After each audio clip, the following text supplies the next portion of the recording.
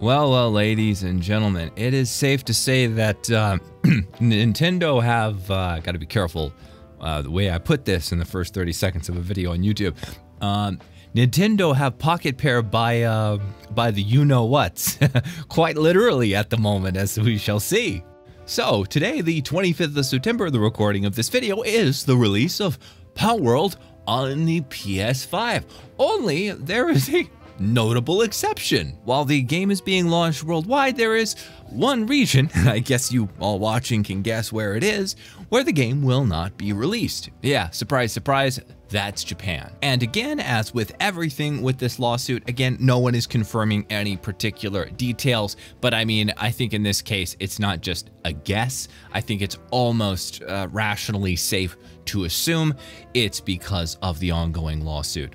This also may give us some insight into the timing of Nintendo's lawsuit, which is something that a lot of people had been speculating about. Now, if we keep in mind that Japan is a gaming world that is predominantly dominated by the PlayStation 5 and the Nintendo Switch, it might make sense for Nintendo to do this lawsuit to block the sale of Palworld onto the PS5 within the Japanese region, because it would only really be at this stage due to the lack of Japanese gamers on PC. And then we take into account that currently within Japan, Sony PlayStation 5 has a 95% market share of the console market. I think the rest is Switch. And when you remove the very small number of Japanese PC gamers, PlayStation 5 is really the only game in town, or only console in town, when it comes to gaming in Japan. And so Palworld's release on there is going to expose the Japanese gamer to what Nintendo feel is a massive moral slight. And so basically they launched the lawsuit when they did, they timed it in order to stop that release. That's what I'm thinking now. I think that's reasonable. I think we can almost assume that again from context. Of course, the irony of all this is that on the international stage where the game currently is available to be bought and played on the PlayStation 5 PlayStation Store, that the huge hype around the Nintendo lawsuit has probably revitalized some interest in the game abroad, and a lot of people maybe that only game on PlayStation 5 and never got to play the title because they're not PC gamers, but they might buy it when it's on the console store, have now kind of had it, you know, re-emerge onto the feed of their YouTube feed, their Reddit feed, etc. So they might be thinking about the game more. So it might actually help international sales, ironically. But then again, should Nintendo succeed in their lawsuit for damages, those are likely to be sales that Nintendo just ends up getting a cut of anyway. So yeah, that's a silver lining, but it's a silver lining that also might just end up in Nintendo's pocket in the end. Now, in very related news, we've had some more details, not confirmed, but suspicions kind of congealed amongst the commentary community and amongst journalists. Take that for what you will take that for, that we probably know at least one of the major patents that has been infringed by Palworld. And many people I think in my second video, I pointed this out, and Asmongold pointed out in the video, lots of commentators noticed it.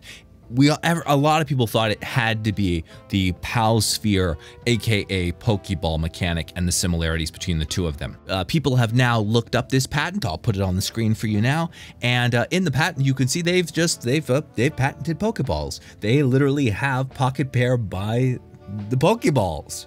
Other than the actual design of the ball itself, which I think is more of a cosmetic copyright infringement sort of thing, when we just look at the game mechanics, I can think up immediately a lot of games that have infringed upon this. Probably most notably like 100 or so quests in World of Warcraft that have the exact walk forward, throw ball, wound thing gets sucked into device. And a lot of those World of Warcraft quests actually pay homage to Pokemon. So, but don't worry, I think there's no Blizzard versus Nintendo lawsuit pending. This was actually accelerated through the Japanese patent system by Nintendo. The suspicion is explicitly aimed at shutting down Palworld, the game, with the patent being filed this summer. Given the release of Palworld was in mid-January, basically they took a few months to write up the patent.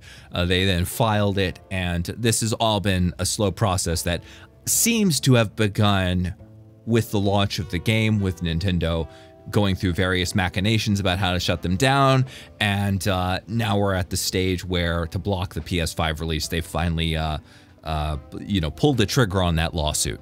This also goes back to something that I was saying a lot to people in the comments of a few of my videos on this, and trying to emphasize in my other video on this, is that one of the things people have to understand about the legal system is it doesn't really care about justice. It's about companies, in this case, achieving very specific ends, and they will pick whatever means they have to do that. There were a lot of people that, especially Nintendo defenders, that began kind of freaking out when it was revealed this was a design and patent lawsuit. I think design is the Japanese word. Anyways, the Nintendo defenders seem to take this as some sort of like real huge nuance, and that they weren't suing Palworld because the game was similar to Pokemon. And almost all of the reasonable people responded with, yeah, but you could just make a list of patents that when you shove them all together is just, you patented Pokemon, absent any particular character design, because copyright works differently for character designs. That doesn't stop you suing them over a similarity to Pokemon. And now we have it confirmed that all of these people were wrong. Because this is the Pokeball patent is probably going to be one, but we know from Nintendo that they've said it's multiple patents. So I think if we do get all the info, we're going to see that Nintendo have just basically patented more or less everything ever that you could put in a game that's similar to Pokemon, so that they can wield the hammer to smash who they wish. Digimon fans run in fear, am I right? And another reason why it's probably only happening in Japan, because something very specific like the Nemesis system from Shadows of Mordor, I can see that copyright because that's a very sophisticated, very unique game system. The idea of having a magical capsule that steals the soul of a monster is super, super ubiquitous in games, and it was in games before Pokemon. Yeah, I hate playing internet lawyer, but I just can't see some of these Nintendo very vague, very broad patents holding up in a US court. Don't think that's going to happen, but they haven't tried to do that in this case. They're using it against another Japanese company. That's what I was saying in the other video about legal. The law is all about means to an end, and in this case, these kind of vague patents will work within Japanese courts. Also, if you read the comments from the last two videos I did on this, Japanese people culturally also have very, they have a lot more respect, might be the wrong word, for intellectual property rights. And I think the attitude in Japan, at least from commenters on my videos, was much more negative towards the people over at Pocket Pair.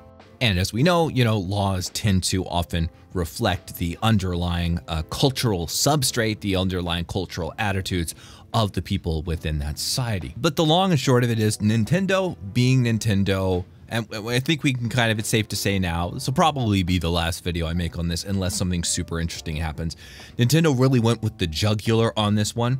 Instead of going after the similarities of the Pokemon designs, which probably would have been like a DMCA-ish sort of copyright thing, they need to change the designs. They've gone after the guts of the game, the very nuts and bolts. They've patented the Pokemon style game, and if anyone now makes a Pokemon style game, whether it is a fan game or it is a indie studio or another AAA studio, whether or not that Pokemon like game is able to continue existing will be entirely at the whims of Nintendo. Maybe Temtem should be very worried. Does anyone remember Temtem? Maybe not. All right, well, thank you for watching, and like and subscribe if you want more game news, rants, and other things. And until then, I will see you in the next video.